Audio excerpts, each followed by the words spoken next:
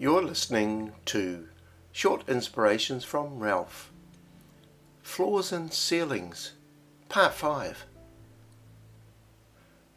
The fifth thing that can be your friend when it comes to predictability is this thing called commitment.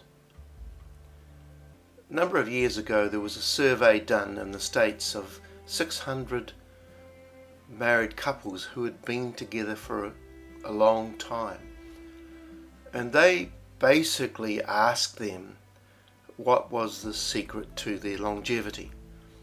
Why were they together for such a long time?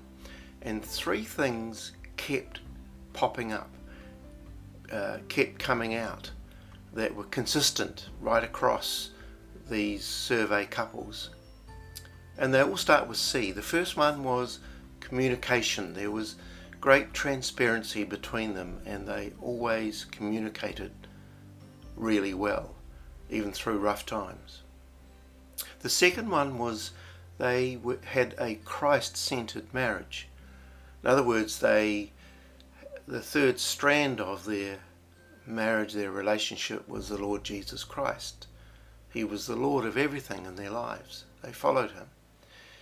The third thing was, yes, you guessed it, commitment. Commitment. We need to be predictable when it comes to our commitment, which is not a popular word these days.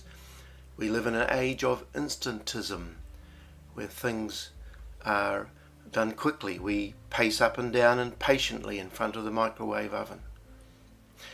So don't be just a good starter and then fade off when the going gets a bit rougher. I remember seeing a movie some years ago, and it was around the life of King Arthur and his knight, Sir Lancelot, who was played in this movie by Richard Gere, and the movie was called The First Knight. And I saw a clip where he was going around from village to village, and he was an expert swordsman, so he would make his living, his money, out of tempting people to get into a sword fight with him. It wasn't to death or anything, it was just the skills of sword fighting, and he would usually end up taking their sword off them.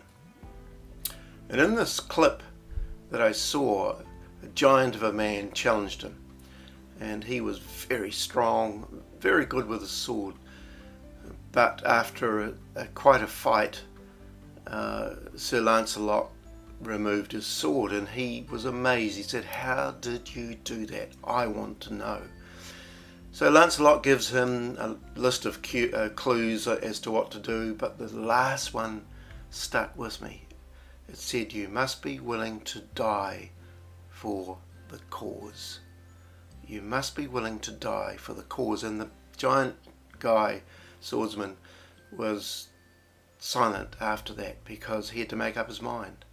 Would he commit to this? Would he go all the way? And when it comes to our lives, we're not talking about dying naturally for the cause, although some people do in the world. But we're talking about laying down your life for a cause that's greater than you. And in the survey we talked about, it was their marriage. But when we're talking about the floor of your life, and the predictability that it is, be a committed person. It's how we finish that counts. The sixth area where predictability is your friend is your word.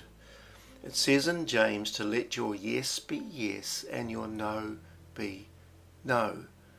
Let's not let our yes be maybe, and your no be I'm not sure, let's see.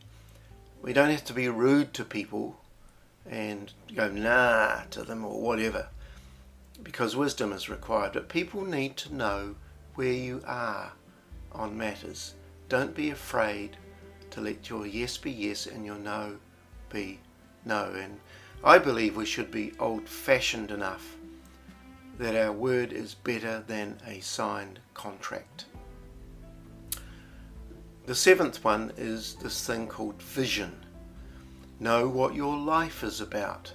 Know where you're going. Don't be easily swayed off course when it comes to the things that really matter. And we are put on earth for a purpose. We have this thing called destiny, this thing called vision, even from a young child. Don't be easily discouraged. Be the kind of person where there's a sense of purpose and direction about you. And I'm not saying you need to be the top of the world in a whole lot of areas or disciplines. It may be in small areas. But be a person who knows where you're going. God bless you today.